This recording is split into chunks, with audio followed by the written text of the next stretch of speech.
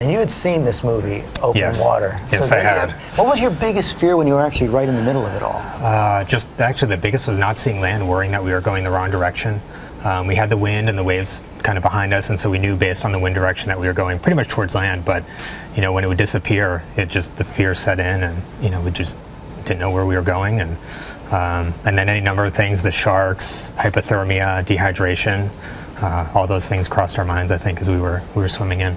So. Yeah, but you kept your heads and you made it all the way. That must have been an amazing moment when you hit land. Yeah. Oh, it was hard to believe. I don't know if I said it out loud, but my thought was, I can't believe we did it. I can't believe we made it.